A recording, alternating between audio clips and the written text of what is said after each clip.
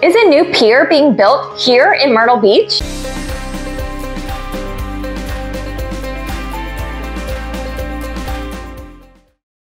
Many people have reached out to us lately to ask what is going on with the construction at 24th Avenue North here in Myrtle Beach.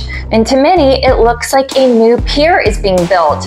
And it certainly does look like that. However, it's actually an ocean outfall. So right about now, you're probably thinking, what the heck is an ocean outfall? Well, you may have noticed the stormwater pipes that are currently located at the street ends on the beach.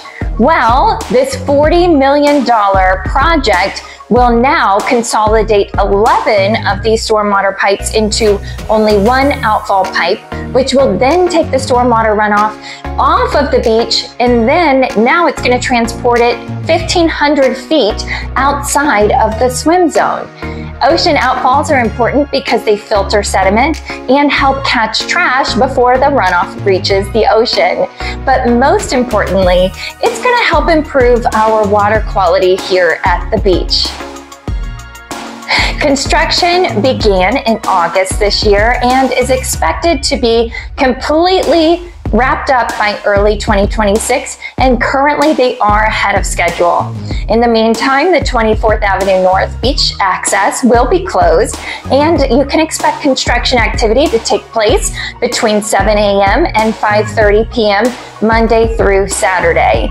This is actually Myrtle Beach's 5th ocean outfall project, and the other 4 ocean outfalls are currently located at 25th Avenue South, 4th Avenue North, 14th Avenue North, and 53rd Avenue North.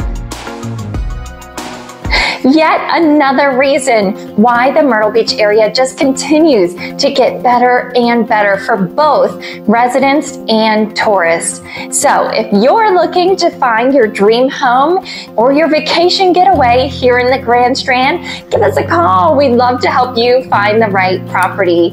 And before you go, we'd really appreciate it if you leave a like on this video and be sure to hit that subscribe button so you don't miss out on our weekly videos. Hereda team to help you buy a house. Hereda team also helps you sell your house.